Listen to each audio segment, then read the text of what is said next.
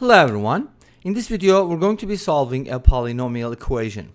P is a polynomial and we are given an equation p of x plus 1 equals 9x plus 7, and we're going to be solving for p of x. So if f was given instead of p and we were told f is a function, then you could probably still solve this problem in a similar manner, but there will be more solutions. So that would be a good question actually. If instead of p being a polynomial, if it was a function, could we find solutions that are not polynomials? Anyways, let's see how we can solve these kinds of problems. Now, first of all, when it comes to polynomials, you need to think about the degree of a polynomial, which is a very important concept. A lot of times if you have a polynomial equation, you want to think about what possible degrees you could have. For example, is p of x a quadratic? Is it linear? Is it can it be, the fifth power of something? All these questions. And how can you tell? So here's one thing to keep in mind. If you do the composition of p with itself, which is kind of like a p of x, by the way, it's not the same thing, but degree-wise they are the same, right? Because the addition of 1 doesn't really make a difference, even if p is a constant, right? So this is like p of x, and if the degree of p of x, which we can use I guess like deg, we can use degree, right? That for degree. Suppose the degree of p of x is n, then the degree of p of x is just going to be what? Think about it this way. You have x to the power n, and then p of x means replace the x with p of x in p of x. So it's going to look like this, p of x to the power n. That's going to be your new argument. And since p of x is x to the power n, it's going to be x to the power n to the power n. So kind of like a powering back to back.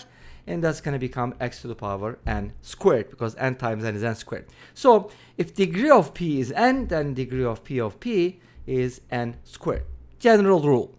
So this is good because now we know that the degree of 9x plus 7 is 1 because it's x to the first power. In other words, this is linear, right? So the left-hand side should also be linear because a linear polynomial cannot equal a quadratic, obviously, right? Okay, so how can p of x plus 1 be linear? Its degree must be 1. In other words, n squared equals 1. You see, that's what I meant by saying, oh, the degree plays an important role for solving these kinds of equations. Well, we have two options, right? If n squared is 1, n is either 1 or negative 1. But wait a minute, the degree cannot be negative. Can the degree be 0? Yes, if you have a constant polynomial, its degree is 0. What happens if you have 0 polynomial? Does it have a degree? Some people say the degree is undefined. Anyway, so we can't use this, and should be 1. In other words, we have a linear polynomial. So all this work for nothing? No, not really. This is actually the most critical part. We were able to identify p of x, a group or as a class of polynomials, right? So p of x is a linear polynomial. P of x is linear. That's our conclusion. And this is super important. Now we can go ahead and assume that p of x can be written as ax plus b. Awesome. Now, could we not start with the assumption that p of x is quadratic? Yes, we could. So we could have said, okay, suppose p of x can be written as ax squared plus bx plus c.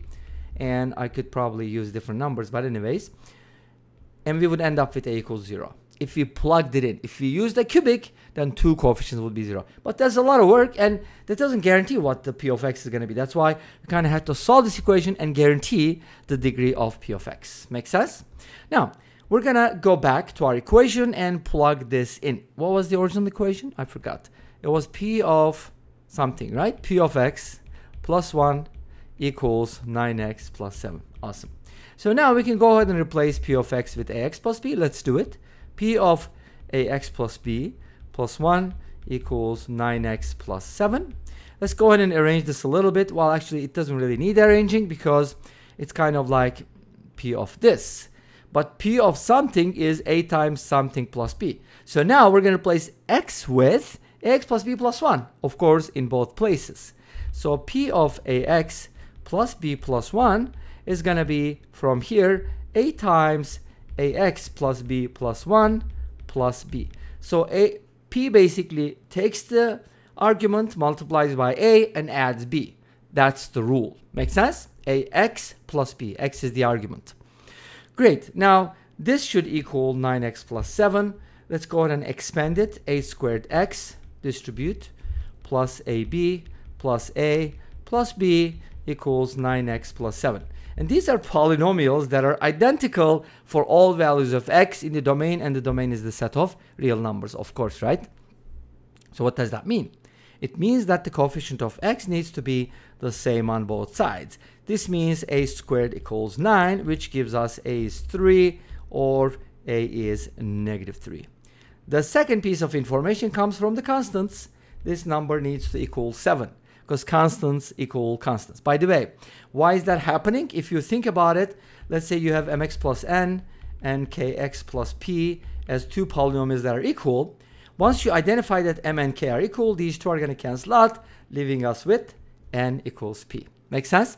Great. Now let's go ahead and proceed with the second step, which is setting ab plus a plus b equal to 7. But we have two solutions from here again because we have different values of a. If a is equal to 3, we're going to get 3b. Oh man, we should have used 2b or not 2b, but anyways, you get the idea. Plus a plus b equals 7. This gives us 4b equals 4, which ends up with b equals 1. So a equals 3 gives us b equals 1. Let's go ahead and put that on the branch. And if a is equal to negative 3, we get negative 3b minus 3 plus b equals 7. This is going to be negative 2b or not 2b. Yay, equals 10. This means b is equal to negative 5. And of course, this is for a equals negative 3. So what's the conclusion? The conclusion is the following. Since p of x was able to be written as ax plus b, and for a equals 3, I can probably write those as ordered pairs, right?